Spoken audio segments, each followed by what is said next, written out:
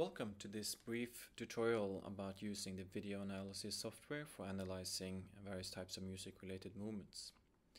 When you open the software, you get the option of selecting either a file or a folder containing the videos that you want to analyze. And in this case now I'm just going to open one file. So click here and I select a video file, and it will display here the name of the file. Now, the next step we typically do when we want to analyze a file like this is to click on the settings button here, and this will open a separate window. You can't really see all of the window here, but it shows you the main content. In this window up here on the left upper side, it's possible to click and select the area that you want to analyze in the video. So I click and drag, and then I select here. You can see the black line here as the selected area, and this is also then what is shown down here in the motion image. It is possible to adjust the threshold being used. Here it's down to 0, and I typically prefer to have it up a little bit so it won't return everything in the image. So you can click and drag on this one here, or you can also type in to change the values. Now this program will either output motiongrams, what you see here, and or these numbers you see up here, which are various types of quantitative measures based on the video. So here we see quantity of motion and the X position and Y position of the movement, etc. There are more numbers that are being extracted from the video. Down here you will see the motiongram, which represents how much the body is moving and where in the image the movement is happening. And here it's also possible to select whether you want to have a white on black or a black on white motiongram for the export.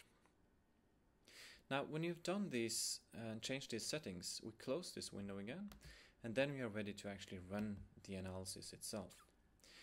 And this we do over here. We click on the export data button, and then the data will be exported. When the data is exported, you will see that this here is blinking, and we will also see a progress bar going through the video file. Depending on the size and the duration of your video, this might take a long time. So that is the reason why you have included the possibility to select a full folder of video files to run analysis on all the files in the folder in what we could call a batch process of these things. That makes it possible to upload a full folder of files and then let the computer work on this, for example, during the night, and then in the morning you will get all the analysis coming out of this.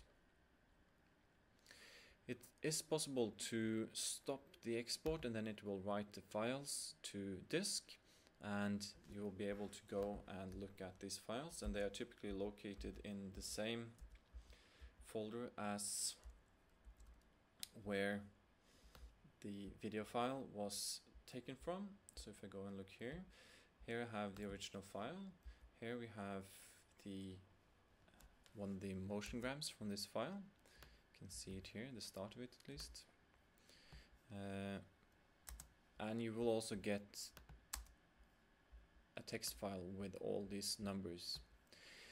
This one you can typically open in a spreadsheet program to plot these values, or using, for example, SPSS or MATLAB or any other type of program that can handle these type of text files.